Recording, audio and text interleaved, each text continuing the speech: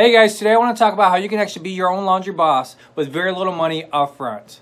If you guys haven't already done so, before I start this video, go ahead and hit that subscribe button below and give me some thumbs up after the video if you like it.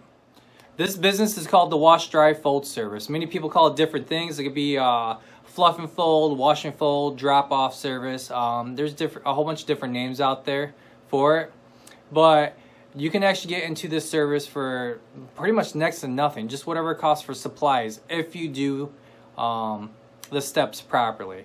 So I'm going to go ahead and start talking about this. If you're not familiar of what a wash and fold service is, if you ever stop by a laundromat, a tenant laundromat, they're going to have somebody there. And a customer will actually walk in with their dirty clothes and drop it off to them. And whatever they're charging, so like they charge, we'll use an example as $1 a pound. So if they charge $1 a pound, they're going to take my clothes, stick it on a scale, and whatever it weighs, so if it came up to 30 pounds, 30 times $1 is going to be 30 bucks. So I pay them the $30, they'll take my clothes, throw it in a washer, and wash my clothes, and then turn around, throw it in the dryer, wash it, and then they fold it up and wrap it up and stick it in a bag and call me up and say it's ready, and I come and pick it up. So that's how you make money off a wash, dry, fold service. It's pretty much for people that don't have time to do laundry, or they want to free up their time to do other things. So you're going to sit there and wash their clothes for them. So many different people charge different prices. You can go anywhere from like 80 cents a pound all the way up to like $1.75 a pound. So depending on where you're located at, you could charge different prices. The first thing you're going to do is go out and scout unattended laundromats. So that's what you're going to look for. So you're going to find all the laundromats in your town. You're going to go up to them, see which one's unattended, and you're going to try to find the business owner's information.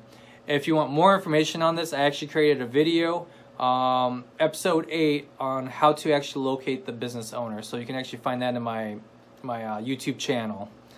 And hopefully that'll help you find their information. Once you actually find their information, you're going to either call them or email them, whichever information you got, and then you're going to sell yourself to them. So you're going to pretty much tell them why they need you and negotiate a good deal. So sorry, I'm just kind of brushing over my notes real quick. Blah, blah, blah, blah, blah. So once you get them on the phone, you're going to tell them that you're interested in opening a wash, dry, fold service in their laundromat. And they're going to either be like yes or no, or you're going to pique their interest. They're going to be like, okay, well, what are you looking to pay per square footage? Or they might throw a number out per square footage. Try to avoid this. This is where you're going to negotiate a deal with them. You're looking for, if you're looking at the square footage, you're looking at least 65 square foot. It's more than enough. It's not too much, and it's not too low. It's enough to like set up your products, enough to store clean clothes and dirty clothes and stuff like that when you're actually washing them. But when you're talking to them, you're going to negotiate the space for cleaning. So you're going to say, hey, look, I was actually interested in negotiating space, so pretty much a space in your laundromat to run my business in exchange for cleaning your laundromat for you. Not only are you going to get me to clean your laundromat every single day for you, you don't have to worry about paying an employee an hourly rate or hiring a contractor to come and clean. And it's going to free up your time so you don't have to come and clean either. I'm going to help increase your sales because while I'm at your laundromat, I'm going to spend money. When someone drops me off clothes, I'm going to spend that money on your washers and dryers. So you're helping increase the owner's profits, which is a plus for them. Customer service, you're going to help with customer service. So if someone's having issues with machines, you're going to be there to help them out. It'll be something common, you know, I got an issue with the quarter getting stuck in the machine, or the machine's not working properly. So you're there to help them out so that the business owner doesn't have to always be on the phone or trying to figure out if the customer is ripping them off or anything like that. So you're there to as a mediator to help the owner with the business. 50% split on marketing. Be like, hey, look, I'm gonna whatever your marketing materials are, I'm willing to pay 50% as long as you put the wash and fold service in there. So like for flyers or newspapers to market the business, he'll pay half, you pay the other half, and they'll help drive more customers to that location. So the benefits that the owner is going to get by you stepping in and running your wash, dry, fold service is he's going to get a sales increase. He's going to customer service, better customer service for the laundromat, cleaning, free cleaning for him, and 50% marketing material is going to be paid for. So these actually are great benefits for the laundromat owner. If you came to my laundromat and offer that, I'd be more than willing to give you my wash and fold service and let you run it. But you better show up and actually do the job. So don't expect to, the owner offer you the spot, you show up and you just sit there and you're like twiddling your thumbs and being like, oh hey, no one's really coming in, you know. I'm gonna sit here and hopefully someone will come and drop off some clothes, and you might have one or two. And then next thing you know, you're like, oh, this isn't what I thought it was gonna be, and just leave. You gotta understand, when you take over a business, it takes time.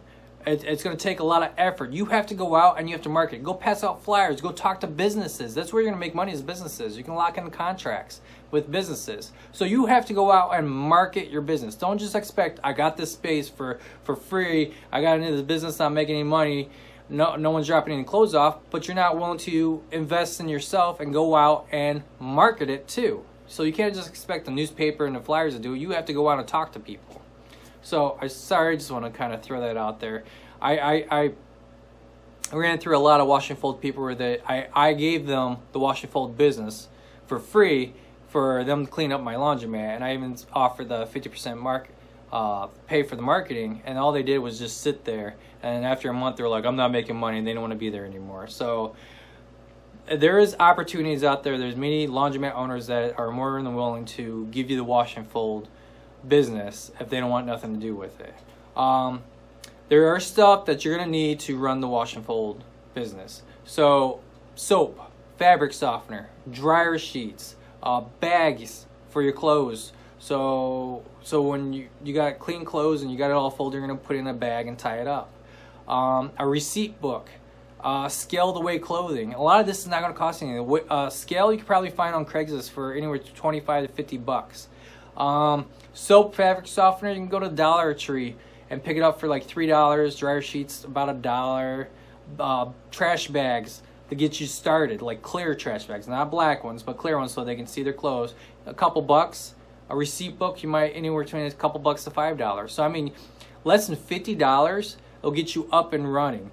And when the person comes and drops off their clothes, and that they pay you up front, you can turn around and take that money and go buy the products, come back, then wash your clothes. So you can step into this with no money down. And when the customer drops off clothes, you just use that money to go buy the products, and that gets you going.